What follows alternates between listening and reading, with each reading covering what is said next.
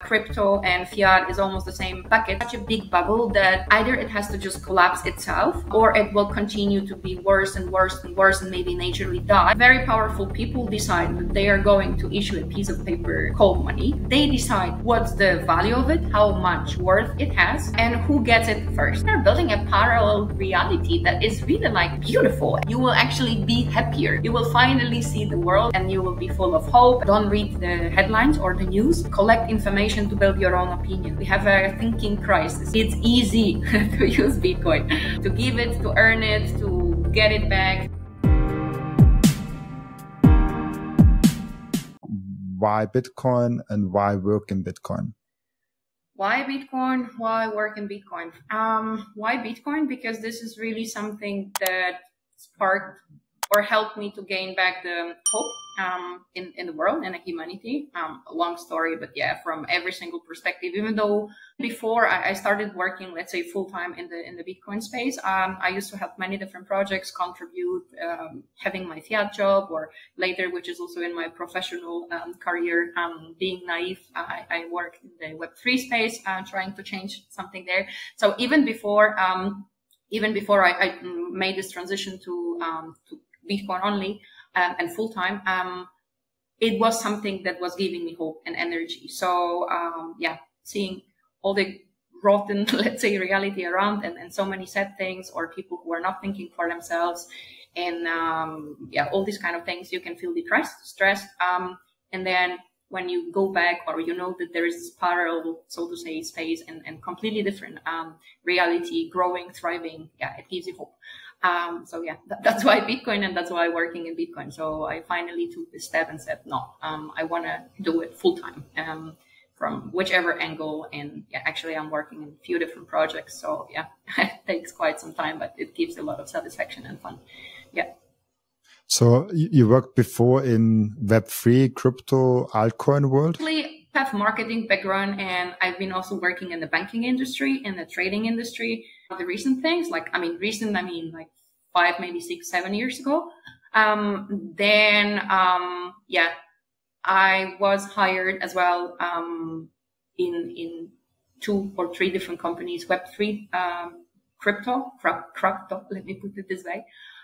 Still, you know, I was so naive, and it was like this stage. I don't know if you had it or your audience can resonate with this, but when you're in some stage of your Bitcoin journey, you are still like, oh my God, it's so amazing. I'm going to change everyone. And doesn't matter that these people are doing this thing. I will tell them how amazing Bitcoin is and how different, and I'm going to change their perspective. But after some time, you see that not necessarily it works. So now I'm in a stage of like, okay, let them know that I exist. If they need me, they can come to me, instead of me going to there and trying to evangelize this way. But I was so naive, thinking that, yeah, if I will be working there from inside, I have, let's say, a power, quote unquote, to change things, to help these people from that perspective. So yeah, I work there as well. Ah, really cool. But then you shifted from like, I always put like fiat and crypto in like one bucket. For me, it's like an extension to that. Like it's kind of the similar thing, even though there's like difference between this, but it's for me the same thing.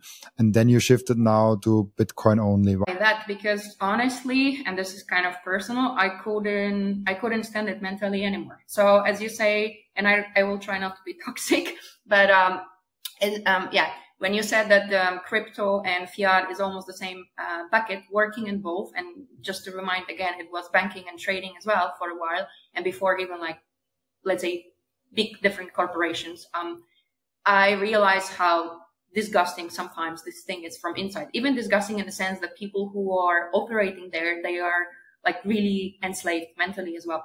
And then going through another world, this Web3 crypto, I realized that this thing is even more disgusting, because, you know, the fiat culture, and not to excuse anyone, you can say that you are born into it. So you have really nothing to compare, or you are kind of like really manipulated in a sense that you have to be there. So it's sometimes very difficult to go out of your comfort zone and see something else. The difference for me with all the crypto Web3, and this is what I saw from inside, is done on purpose, consciously knowing what's the problem with the fiat system and how to use similar mechanisms in a way to not necessarily do great things. I'm not saying everyone in this space is trying to scam and has bad intentions, but how overall this space works is more disgusting and more rotten than the fiat system.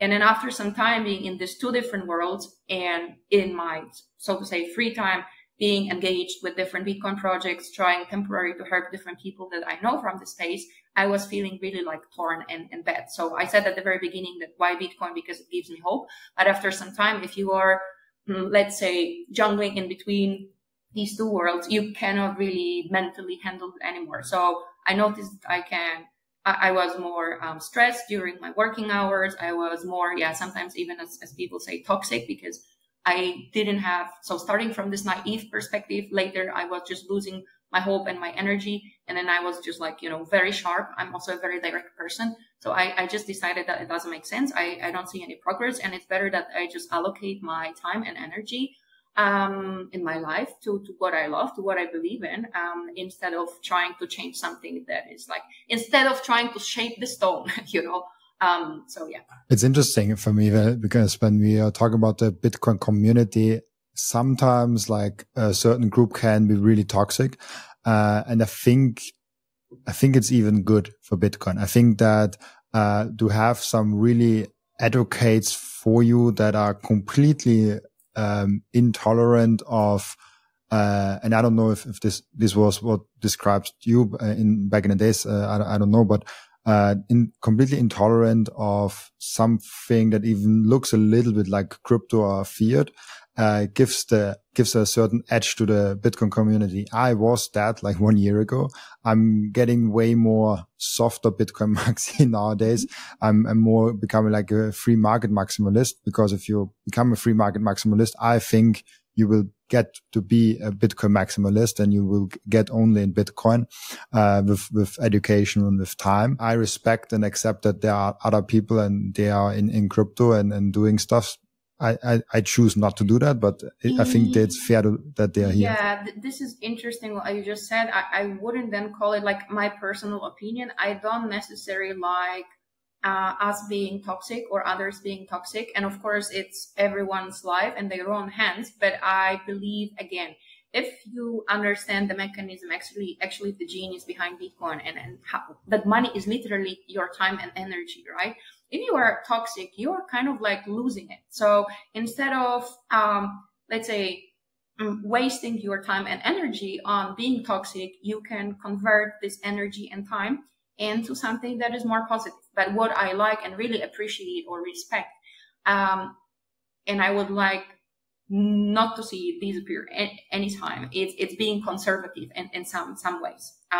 So there is a difference between being toxic, attacking, and also very often living in your own bubble, versus being in some cases more conservative, meaning, okay, I stick to my values, I am consequent, and I'm more critical, let's say, when it comes to novelties. So it's kind of also related to this long time preference. Okay, I just don't jump to the water immediately, right? So yeah, this is how I kind of see being conservative in a healthy way, of course, because, the world is built on the balance. So you can have a scale from, let's say, 1 to 10, and you can be very hardcore conservative, which is also, in my opinion, not healthy. So yeah, I believe in the balance. So everything has to be balanced in a healthy way. And very often, if we are doing mistakes, it's even good because we can learn from it. But yeah, and you can decide on your own on how much you can be from 1 to 10 on a scale of stuff. But I think it should be more or less balanced, so in a healthy way, done in a healthy way that doesn't hurt anyone around you and yourself as well.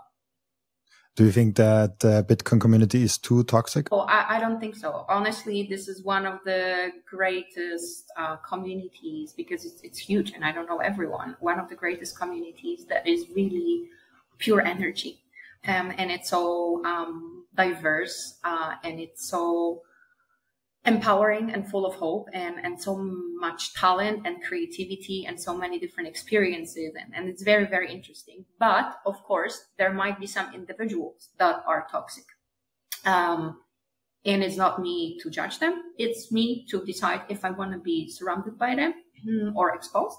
or not. That's very true. Let's go back to you worked in the banking industry. You worked with TradeFi and those things. It's really interesting for me, for people that were already in that world. They have a deeper view on that, and they know better what's wrong with the fiat system than people that didn't experience that firsthand. So I think you described it before, like disgusting with the TradeFi and with the banking system, and that crypto is even more disgusting in that. What's wrong with the fiat system? What's wrong in your view with that system? Sorry. I think that the biggest problem is that people who are operating within the system are not even aware, or they don't understand how it works. And it's really like one huge scam that somebody decided on and keeps it running for their own profits. In many people, and this is what I also saw in the banking industry, people who are working in there, they don't even fully understand the mechanisms. They don't know the basics. They don't even know the history. I mean, come on, fiat, we are very often saying fiat money. It's much like, it's not only the when the gold standard was removed. We have a history. There was ancient Rome. There was the first money, I think, issued by China or somewhere in Asia. There are so many lessons to learn, and it's a very similar pattern. And people these days working inside in there, they don't realize that it doesn't make sense, that there will be no retirements. What's inflation? How all these things are just using others. And this is like a true Ponzi scheme.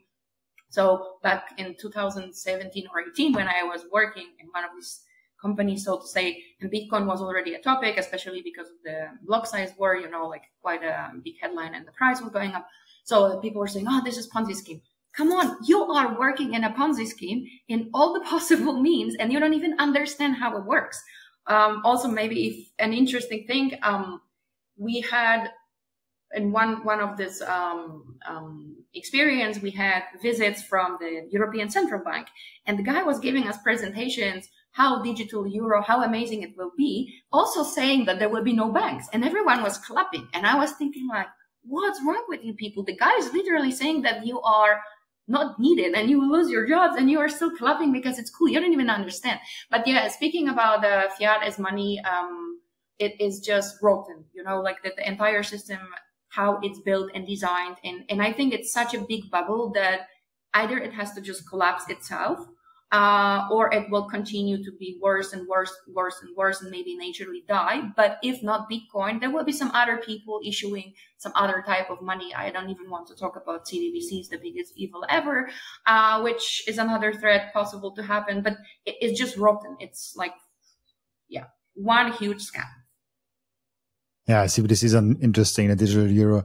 I made actually yesterday, like the right before this episode is an episode around CBDCs and why it is, and someone actually working with banks, they're consulting them, and they are trying to orange pill banks, and because like they see also CBDCs as a major threat for banks, not only for our freedom, but also for the freedom of the banks. Yeah, you mean like commercial banks and like different than the central bank. Yeah, because but you see, this is another thing, that when we are saying banks, many people, they don't even know how all these institutions operate.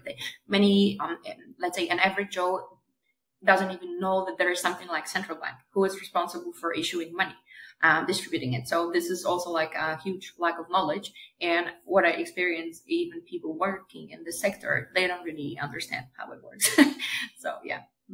How would you describe this fiat Ponzi scheme, this central bank and commercial bank system in simple terms to someone that is an average Joe and is like, oh, like, why is it a Ponzi scheme? Because I don't know if it will be easy, and like it's hard to say for an average Joe if you don't spend some time with an average Joe to understand what kind of problems he might have and what kind of examples or analogies can resonate with him, right? But let me put it this way.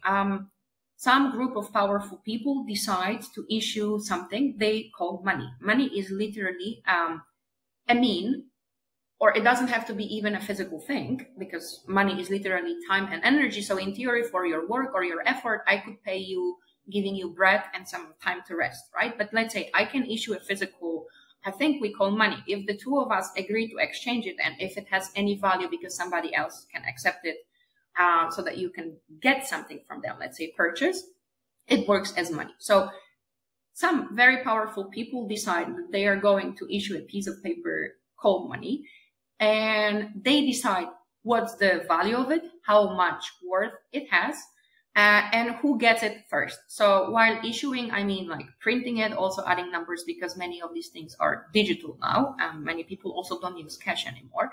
So who can have access and who can get more access to it?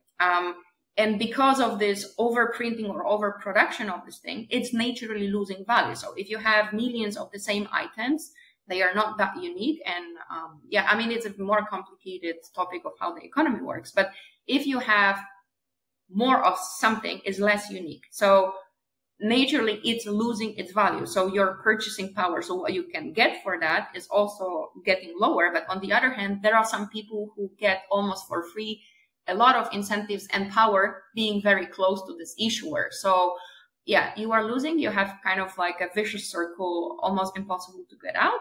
And somebody consciously is keeping playing this kind of game. That's a game I said Ponzi scheme, keeping you, first of all, by regulations obliged to use it and to be there. On the other hand, yeah, it's definitely a complicated topic. It's also the one obvious thing for me is always the credit score. That's basically it's when you have a pyramid scheme or like a Ponzi scheme. There's always lines of production, and the first one, and the higher up you are on the Ponzi scheme, the lower the cost of something is, whatever the item of the Ponzi scheme is. It's, for example, if you're selling energy drinks, the one on the top becomes the energy drinks for 10 cents, sells it for 12 cents to the next layer, sells it for 14 cents to the next layer. Yeah. And in the fiat system, for me, that item is just credit and just the money, and the cost of money is basically the credit score, the interest rate, or what you are paying for making money, which is an absurd thing that we can make money. but if we agree to that, then it's like the higher up you are, and the like central bank, then there are banks, and there are governments, and there are big corporations, then there are like high net worth individuals, and then we come slowly to the average Joe. And they're paying different rates. Like big corporations can maybe lend out money for like 1% or 0.1%. And another average Joe has to pay like 5%, 10%. Consumer credits like 20%. Yeah, absolutely. And this average Joe is already kind of born into debt, because this is our reality. So it's, again, this vicious circle. You have almost zero chance, as long as you stay in the system, to go out.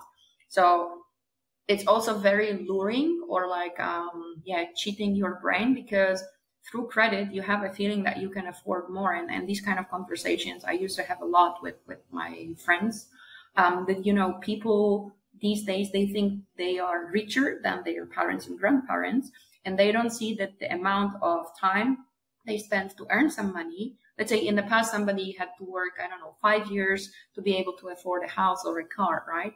In theory, through the technology, we should be able to produce these things cheaper and faster, so they should be more affordable. But on the other hand, now you have to work 50 years. I mean, to buy an apartment, a house, or whatever, of course, different countries, different price, but you have to like pay, mortgage 20, 50 years. And it's still giving people, because of credit cards, because of, in theory, access to many cool things, and like this more short-term perspective, and like this reality that you think you own the world and the progress. You are cheated. Your brain is cheated, that you think it's greater. You don't see that you are within every almost year shrinking your own reality and your future more and more. So it's all like that completely. It's not even about taking credit. Even if you don't take a specific credit from the bank, you are already in debt. You, your kids, and their kids. It's interesting to think about that. You also wrote an article around how we are living in the Matrix, and Matrix is a great comparison to Bitcoin. Like, how did you make that analogy? Okay, cool. Thanks for reading it. I mean, Matrix is, I think, or Matrix trilogy is something that hardly, like, everyone knows it, right? There are some people who are huge fans, but it's very difficult to find somebody who doesn't know the title.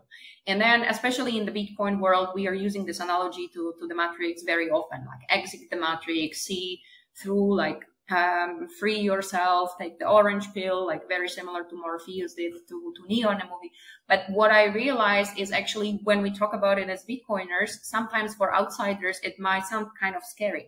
And as far as there are many similarities between our reality being like completely freed thanks to Bitcoin, free thinkers, freedom fighters, there are many similarities to this movie. I actually realized that there are more differences, and we should maybe talk about these differences, because we are not like, I don't know if, did you watch Matrix, or because this yes, I watched the first one. Like I'm only the first one. Ah, really? Okay. So personally, I only didn't like the last one. But I'm a huge fan. So, you know, for anyone who didn't watch it or watched it a long time ago, people who left the system that is oppressing its citizens and like kind of like soaking them even, to let itself, to keep alive, like to keep the system alive. So people who left it, they were kind of like constantly stressed, and they were really like hiding in some crappy places, and they were all the time forced to fight back, and then they didn't have any like nice hopeful future. And this is actually a huge difference between let's say a Bitcoin based world or Bitcoin stuff like world. We are thriving. I mean, we are not people who are hiding and all the time stressed. Of course, we might have some smaller or bigger fight, though we also say that Bitcoin is a peaceful revolution. We don't need to like literally directly fight. We are building a parallel reality that is really like beautiful, and it's completely opposite to what was shown in this movie. So I wrote it because I wanted to remind us that even if we like something like myself, a movie, we should always read in between lines and stop talking and thinking about it from one perspective, because I do believe that critical thinking and thinking for ourselves is very important. B, I wanted to remind us that when we talk exit the matrix, maybe to outsider, we should also show that, yeah, if you exit the matrix, let's say using Bitcoin, you leave the system. It's not like in the movie. You will actually be happier. Like you will finally see the world, and you will be full of hope, and you will participate in one of the most impressive things I believe in a human history, like really building a parallel reality that is, it's the only hope I kind of see these days, knowing everything I know about geopolitics and problems with money and all the craziness of the fiat world. Yeah. It's that's really interesting what you said with showing people how it is to be a Bitcoiner. I think that's the most efficient way to orange pill someone is if a Bitcoiner in his surroundings is living a really good life. If he's just a happy, successful person, and he sees that, oh, like, he lives on a Bitcoin standard, and he says like, oh, like a lot of my success, a lot of my happiness comes from us having sound money. That's the orange pill everyone needs. Like they're like, absolutely. Oh, he's doing great. Like I want to see why he's happy, doing great. You are healthy. You are this is like the example to others. Of course, they need to know that you were in Bitcoin, but maybe just be a happy, healthy person. And then somebody will come and ask you why. And then you can say, thanks to Bitcoin, thanks to this. So we shouldn't, and I believe everyone has their own stage. I've been also there that, I wanted to tell everyone, the entire world around, how great Bitcoin is and why they should learn about it and stuff. I quit that moment, and I'm just in a stage like, I just do what I can. I love everything I'm doing, actually. And people know that if they need questions, if they need answers, they can come to me. Even if I will not be able to answer some stuff, I am kind of, let's say, well connected in the community. I can point them out to either a resource or another person. So I'm not going to them anymore. I'm just there waiting. If somebody needs me, I'm available. Yeah. Really cool. What are some of the similarities to the Matrix movie? Why are people giving Matrix such a Bitcoin movie vibe?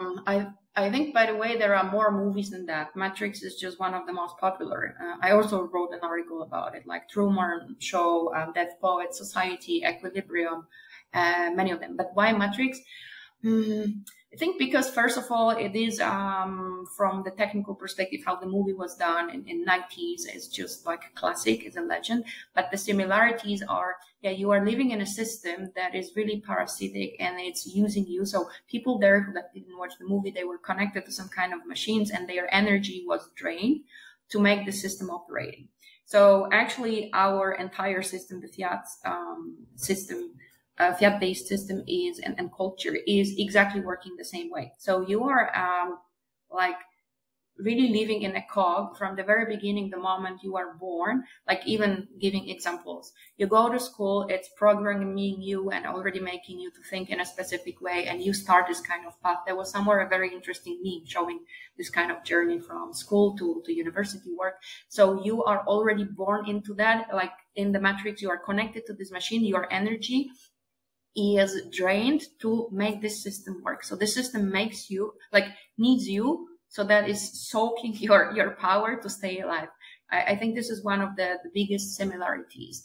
And also another similarity is that many people are not aware that it even exists. This is also one of the points in the plot of this trilogy. But there are some people who do understand that it's all fake, but they still prefer to stay in there for the comfort, convenience, so all the fancy words that we hear a lot in the mainstream media.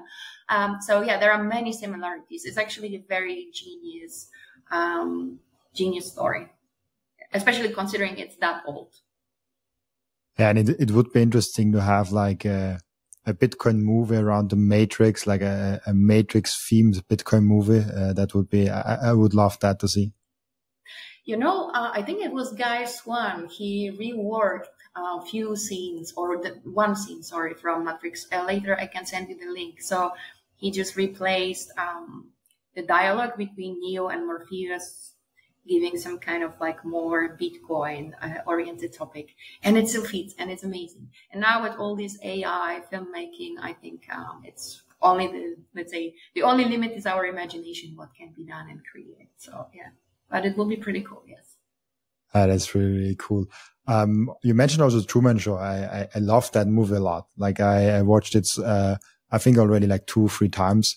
And it's a movie that like, I don't know, I think like 10 years or 5 years ago. I don't know how long ago, but I think at least like 4 or 5 years ago that I watched it the first time. I don't know even when it came out.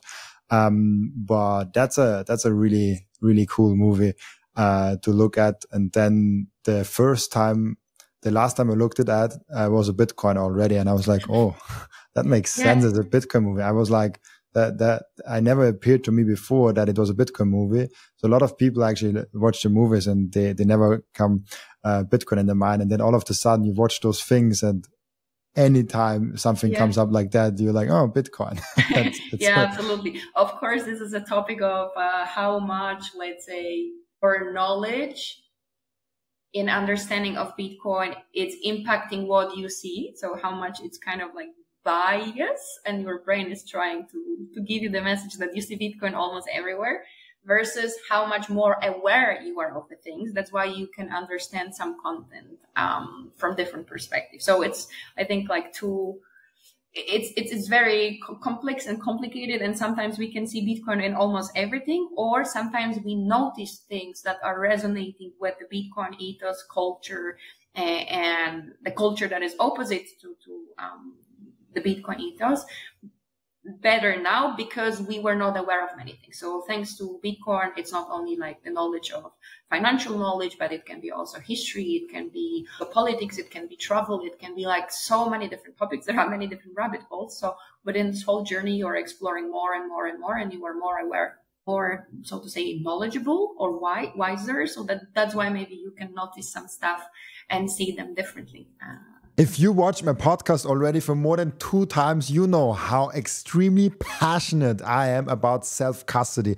And the first very, very, very important step to self-custody is always getting yourself a hardware wallet. And I have one for you here. This is the Bitcoin only edition from the BitBox, my favorite single signature hardware wallet on the market. Another really important piece of self-custody if you have a hardware wallet is the backup of the seed phrase. And BitBox made the perfect solution to back up your seed phrase. They made a reusable steel wallet. Check out that beauty. It's durable, it's extremely heavy. If I put it on the desk, I seriously fear for my own table. It's so heavy and durable. I love it. This is where my seed phrase is secure. Go to bitbox.swiss/Robin to get your BitBox. And if you use code Robin, you even get 5% off of your complete order. And the next step is to really level up your sovereignty as an individual. You have to have the most secure self-custody setup. You have to secure your own devices. You have to protect your privacy. You have to set up an inheritance plan. And depending on where you live, you even want to have a plan B, a citizenship where you can move in case something goes really wrong. And through all those steps, the Bitcoin way is guiding you through step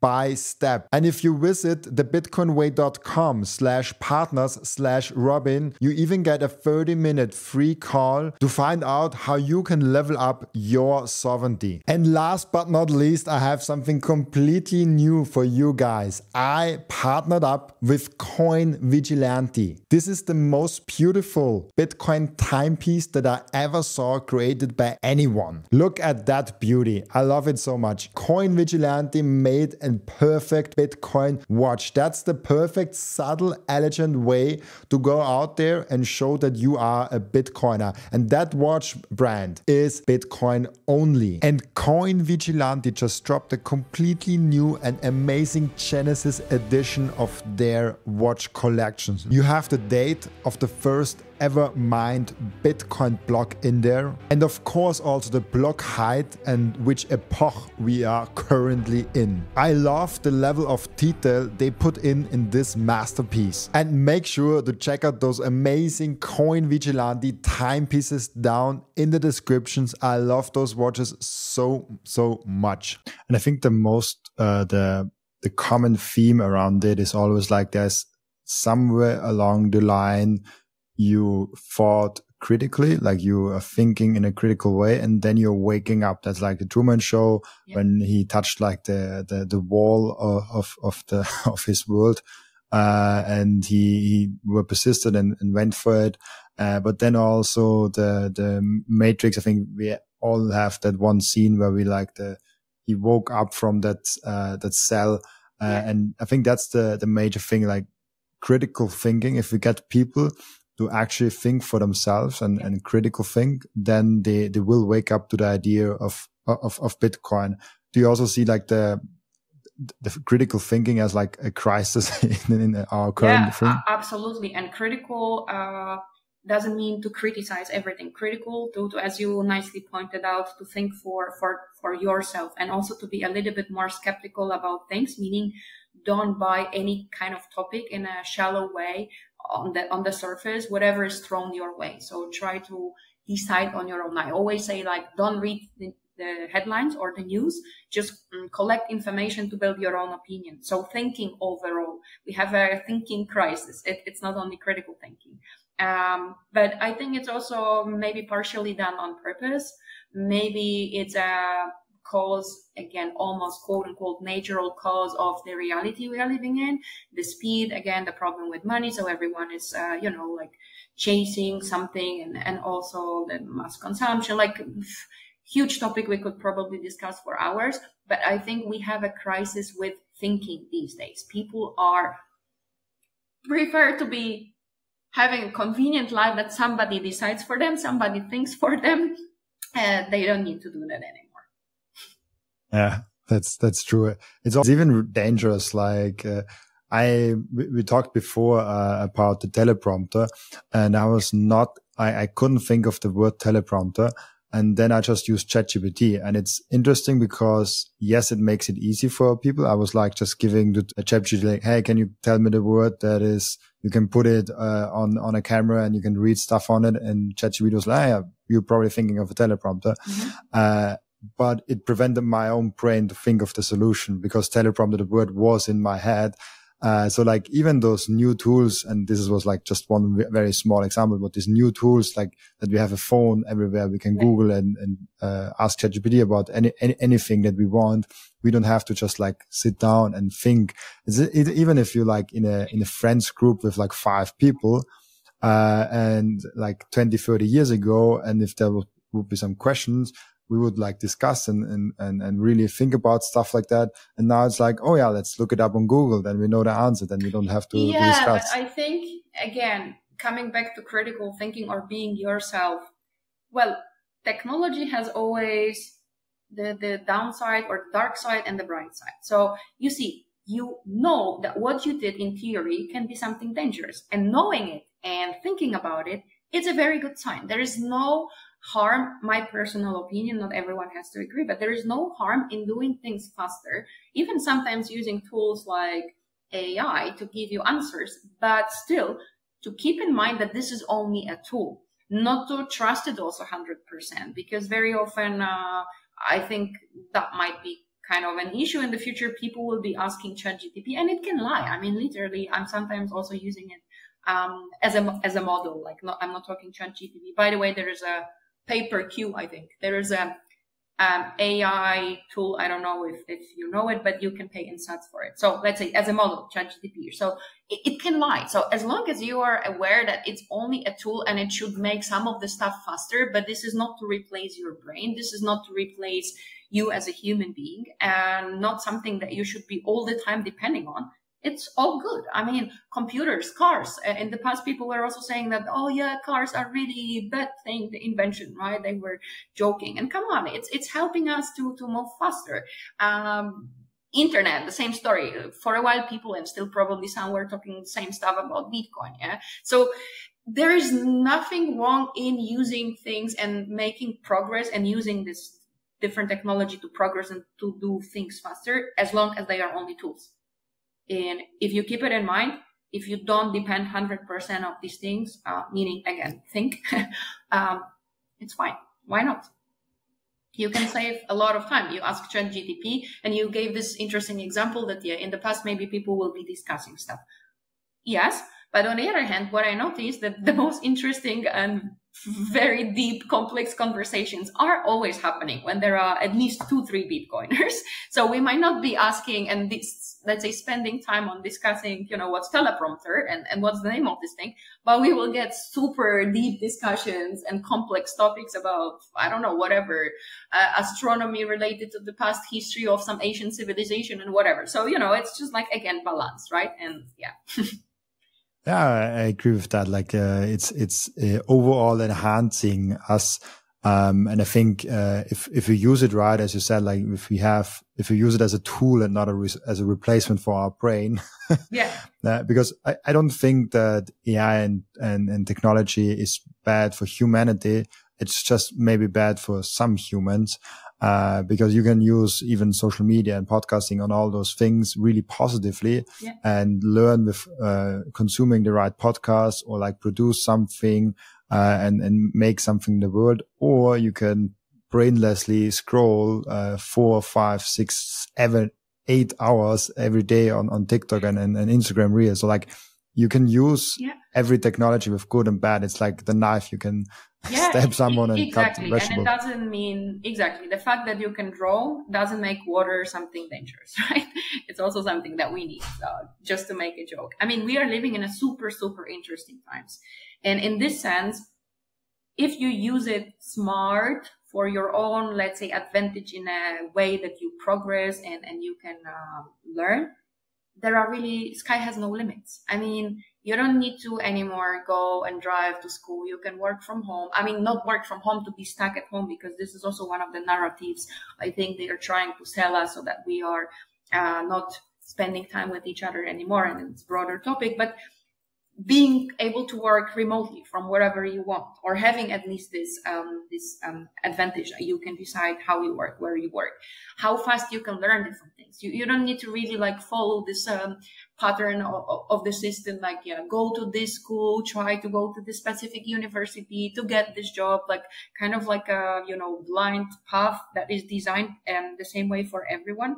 There is so many things now that you can literally learn, explore, and experience thanks to the technology. You can also travel so fast. Look at the two of us. So we are discussing different stuff, and then there's hopefully at least 100 other people who will listen to it later, and then they can still engage with the two of us, right? So this is amazing. I mean, it's just all about how we are going to use it, and yeah, all about how we are going to use it. Let me stop just here. That's interesting. Yeah.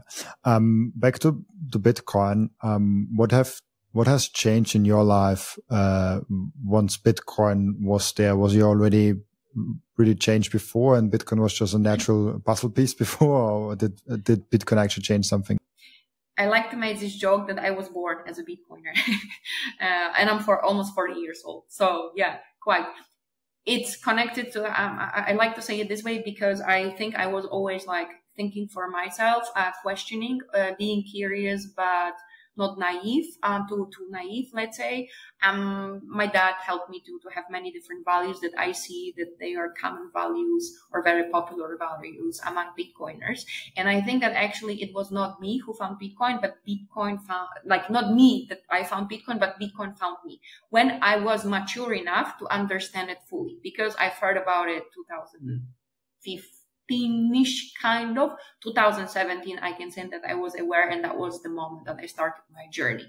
Before, I was not mature enough to put enough time. So it was my personality getting smarter, stronger, whatever we call it. And then Bitcoin hit in a particular moment. And I think if not Bitcoin, if there would be something else than Bitcoin, probably I would also follow it because of my personality. And I think this is my opinion, that it's something common we have with this curiosity, the thinking, and the need to be independent, like sovereign. We do have as a community, as Bitcoiners, that you have this kind of spark. And it doesn't mean that in the future, for example, people will not be using Bitcoin. There will be no mass adoption, because some people are using car not thinking how it works. Car is just a tool, but there are also like people who are fascinated and they understand it more. So, like Bitcoiner in your mind and heart, these people, they have something specific naturally in them, like from the moment they are born. Like, yeah. It's really interesting. How do you think it's sometimes interesting? Like, I feel like the Bitcoin community is really, really, really unique in the properties they have, in what they are doing, what they are making out of themselves. And sometimes I feel like we're just so unique because we're an early community, and early communities are always like really, they have to think really critical, because otherwise they would not be in the early crowd. Mm-hmm.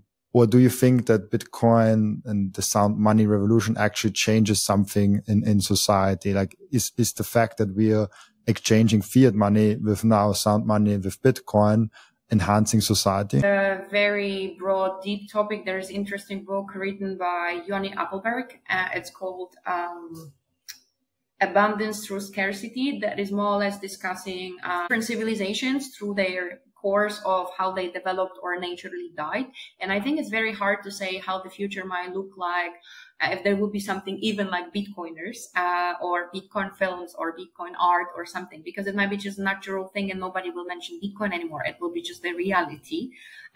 It's hard to say or assume how it might look like in the future. But on the other hand, and another great book, The Fourth Turning, kind of like heavier to read, but I believe in this natural kind of cause of, there's this saying, strong times create weak men, weak times create strong men. So I think there are these circles, and in theory, it can even happen that when we are on the Bitcoin standard, maybe because of human nature, something will happen, and then we will again have to restart and then refresh ourselves and change the way of thinking. So I just believe there are these kind of circles or turnings. This is also kind of a reference to Matrix, where the system was restart every time. This in this meaning, it's not like somebody built a system. I don't believe somebody built a system that is designed for us that we have to stick in. But I do believe that the world, after maybe hundreds of years and through all this complexity, can change and evolve and then restart itself. So I agree that it's very early, and maybe us is a very specific group as Bitcoiners, the way we operate, talk, think. And though we have similar values, we are so completely different, which is amazing. But maybe in next 100, 200, 500 years, the circle or pattern will repeat because of something. So if you know what I'm saying. I think it's a great one. Like it could actually be very fundamental to our human beings. I like how you also like look at it in that lens. You also are, as you said before, and I never heard that one, a naturally born nomad. So like I asked you before if you're a digital nomad, and you're like, no, I'm a natural born nomad. Like it's why do you describe it like that? Well, not to bore you with my personal stories, but I've been born in, let's say, multicultural family, and because of how my parents were structuring their life, already as a child I was dropped this house. I had, many different grandmas and grandpas and aunties and stuff. And I am the only child, for example. So it was actually good for me because I was always surrounded by people in different age. For some time, they were all my huge, big family. But it also forced me to be in different places and to adapt very quickly. And I think it's also something, of course, it will work differently for everyone, but I think this is also something that can spark this creativity and thinking, because the same as travel, not travel as a tourist, but as a traveler, can broaden your mind. You can understand yourself better and others as well. The same even as a kid not having one permanent place, though you have a house, but you are not spending that much time there. And it's something normal.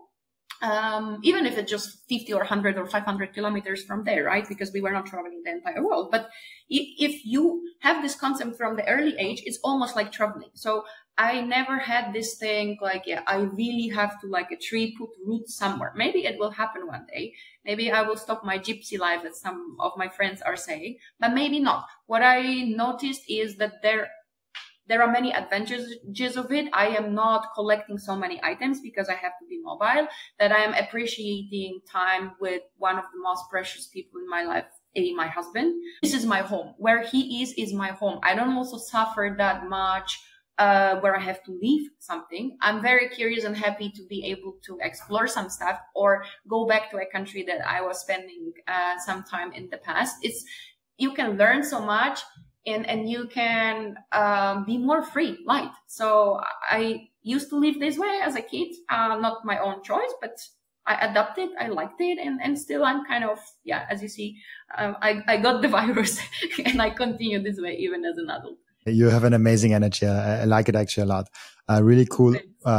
Before we come to the end routine, I'm curious. By the way, I love moving around a lot. Right now, I'm just like in my podcast studio in Vienna 24/7 in like those four walls.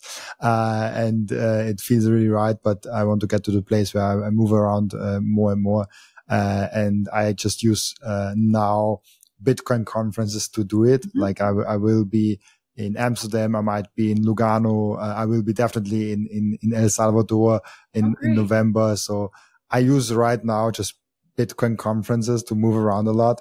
And the other time I'm just in my base and trying to get as many Bitcoin podcasts as possible around.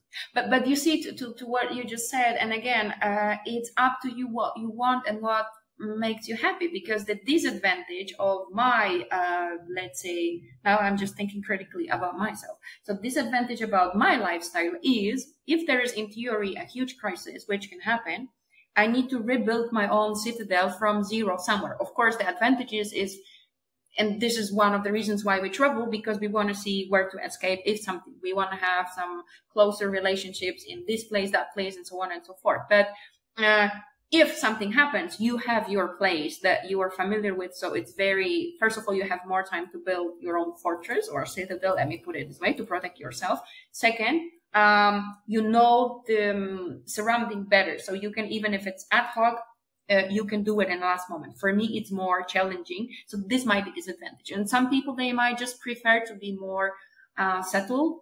because of many different reasons. So there is not, again, like a perfect thing. And yeah, I want to mention it so that it doesn't sound like they're both promoting like being nomads or gypsies, because for some people it might be not interesting. Yeah, it's you have to think about a lot. I was thinking of getting into a more digital nomad life, but there's a lot of things to consider. It has a great value for me in my life that I have my studio, my home base, where I can just like come here and make my podcast.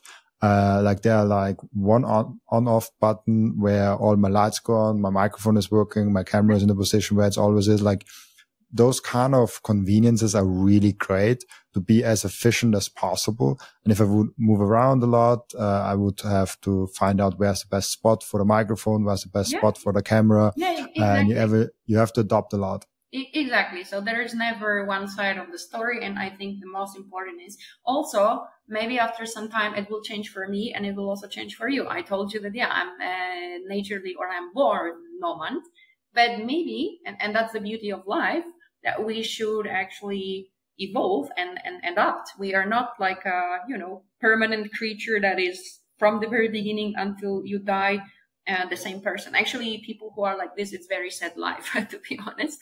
So maybe if we talk, I don't know, in the next 5-10 years, you will be the nomad, the gypsy, and I will be the one saying, no, it's great to be in one place. So yeah.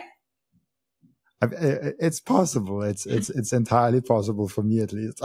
Yeah. Let's see. Before we come to the end routine, I want to get to know what you are doing in the Bitcoin world. You are involved with the Bitcoin Film Festival. What is that, and maybe also what else are you doing? Yeah, thanks for mentioning. So Bitcoin Film Fest, because this is a funnier name, or less posh name of festival. So a film fest is a Bitcoin Film Fest is actually a year-round project. So from one side, it's kind of like aiming to be a dynamic hub, connecting people, filmmakers, cinema fans, inspired to educate, and to like produce different content around independent cinema and Bitcoin culture, but not only movies focused on Bitcoin, as we both just discussed a few minutes ago. There was Matrix, Truman Show. So yeah, and so it's like a platform and hub. On the other hand, it is really a festival, film festival. So it's not a conference; it's a cultural event. I would even say like really community-driven cultural event. It's happening yearly or annually in Warsaw, the capital of Poland, and a very interesting building. There is a story behind it. It was a gift from Uncle Stalin, and now it's like a rebel base, screening independent cinema, quite often talking about Bitcoin and hosting a couple of hundred of Bitcoiners. So it's pretty cool. So yeah, once a year it's happening as a festival. We also did a couple of this, we say, mini editions, so like road shows, trying to organize some screenings when there are other conferences happening. So what you said, you're going to Lugano this year. So last year we were also cooperating with Lugano. Adopting Bitcoin is also our friend, so we were doing stuff. This year, I don't know if we will have time, but for example, Alana, she will be screening her movie in Salvador, very good one, Dirty Coin. So can recommend everyone who is going to Adopting Bitcoin to watch it. So yeah, we do a couple of different things. I would say quite a lot, considering that it's not a full-time project, paid, it's non-profit, and it's just a small group of us friends who is running it, activists. So it's quite a lot actually with what we are doing. Yeah, but the aim is literally to help to build this independent kind of, or difficult word. So the alternative way of cinema industry, because this is also like coming back to the fiat culture. It's a very strong medium that can program you, and it's also limiting creators, and it's again a vicious circle, because the more limits there are, the specific content, the more of a specific content is produced, and then it's programming you in some specific way, blah blah blah, and so on. So that's why we kind of almost naturally, we didn't create this space. We just saw that it's there, it needs support, help, and we just made what we did. And our aim is to help all these independent creators produce the content, access more people, and also cinema fans. Very often people are not watching stuff because they are already bored with the 7th version of Spider-Man or whatever kind of weird narratives. So we want to give them fresh content. yeah, that can resonate with Bitcoiners and not only. Plus, it of course will educate a lot of people about Bitcoin as well. So yeah, this is long story short about Bitcoin Film Fest. There are definitely too many Spider-Man movies out there. I can't even count them. It's like Spider-Man 1, 2, 3, Homecoming and stuff like that. I don't even follow anymore. So yeah, but I know more or less. I think I watched the first 3 actually, but then where it's got too crazy with Homecoming and like 3, 4, a few others ones, I was like, no. Iron Man I was also really big fan of. Like there are some great movies, but it's interesting. Do you think that fiat world is kind of incentivizing those weird movies sometimes? Yes. Those like virtual signaling movies? Yes. I mean, it might be seen or understood as a conspiracy theories by others, up to them. I think whatever you want, I will be actually happy to discuss this with whoever thinks differently. But I do think as a part of the system. I'm not saying it was built this way on purpose, though might be. Hollywood and the first movies and all this. I also wrote a couple of articles about it. Very interesting story. Daniel Prince is actually a very cool person to discuss this stuff. He likes all these rabbit holes. The movie industry is also something he a couple of times mentioned. But I think it is something that is on purpose selling us specific narratives so that we are craving more, we are more stressed. So this is always an analogy I give to people. Look, you are watching all these Hollywood stars, great lives in some specific movie series and stuff. So in theory, potentially you do it because you want to relax, because your life is already stressful and you are chasing and chasing and chasing. So you are going to the theater or you watch something at home to relax. But at the end of the day, because there are so many different stimulants or like hidden stories, your brain knows it. So you are actually more stressed, which you don't realize. So then you keep consuming even more of this kind of thing. So this is just one of the examples. On the other hand, there are many different weird narratives that are sold to us in so many different ways. Movie industry is one of the easiest to use for masses. So it's done on purpose very often. Plus, if you are excluding, let's say, critical thinkers when it comes to creators, if you kind of kill and censor their creativity, and if they are not incentivized enough, obviously, even smart people will start producing kind of crap or trash, so to say, because it sells. So it's a very complex, huge mechanism, actually similar to mafia, I would say. It can do a lot of harm. The fiat mafia has captured it's everywhere. Yeah, literally. I mean, yes. Really good. Perfect. Then let's come to the end routine, as we're already over 1 hour or close to 1 hour. What can we learn from you besides all the things that we already talked about? Let me bring back this thing about critical thinking and thinking for yourself. I would actually leave answer to this to everyone who will listen to this episode. We were discussing directly many different things, but it's up to you what you want to learn from me, from topics or words that we just exchange in this conversation. So let me put it this way, a little bit philosophical. Yeah, think yourself. And if somebody wants to learn later or discuss something directly, they can always reach out to me through many different channels. Yeah, it's interesting. That's I love that answer a lot. It never came up that perspective of that answer, even though that's one question that I always ask my guests. The other end routine is where the previous guest is always asking a question for the next guest without knowing who the next guest actually is. Mm-hmm. So that comes from a previous guest. How can we accelerate the Bitcoin Lightning adoption? Oh, I think Nostr protocol is helping us to achieve this mission. So I would say go to Nostr and know and remember that it's well beyond social media. It's not only clients as Damas, Amidst, and Primal, as most of the people think. It's a protocol. So there are blogging platforms, streaming platforms, not thousands, but a lot of different tools. So I think this is how we can help Lightning adoption. Also, to ask from time to time different people if they are accepting, let's say in real life, if they are accepting Bitcoin, and then mention that there is something as Lightning Network. It's actually interesting because many Bitcoiners, the old school Bitcoiners, they don't even know that Lightning exists and they still want to transact on chain, which is kind of like interesting. Talk about it, learn. If you have some skills to contribute in a technical way, do that. And most important, just use it. Use it whenever you can and in many different ways.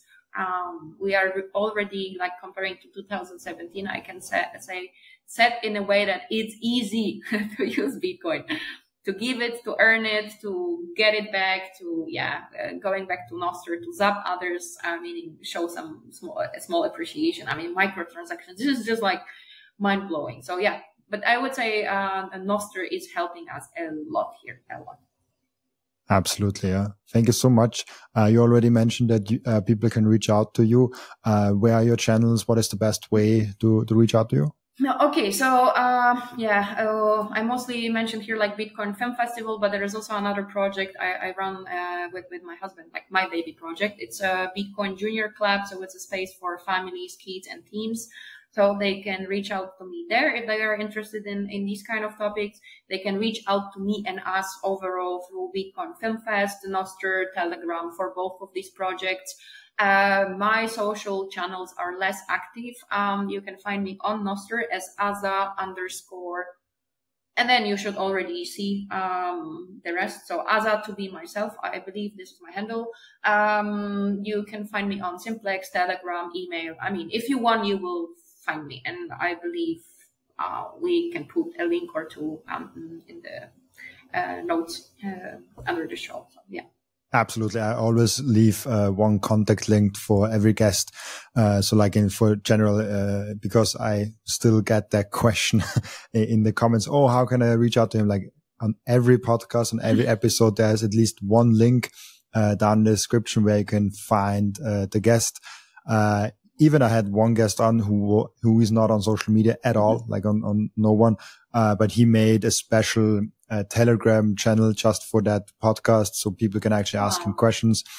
So like there's always a link down in the description with the guest's contact. If I forget that, I get reminded by a lot of comments usually. So if it's not there, it will be probably there in like a maximum 1 hour or something like that. So always check the description, just click the link down below in the description, and then you can find the guests and find more contacts. I think also like it's even interesting to know that, because you can listen to the podcast and even parallel, like see their X channels, see what they're doing, see what they're writing. I heard that people are doing that, actually, like checking the guests out while they're listening to the podcast. So I just wanted to mention that like once in the podcast, because it's every episode. The link is down in below. Thank you so much for being on. It was a great pleasure. Yeah, thank you very much for your time now and for everything you are doing, because you produce a lot of good content. So kudos. Yeah, thumbs up. Thank you so much. Also, thank you so much for everyone that is watching and listening, for joining us today. As always, I'll be back tomorrow.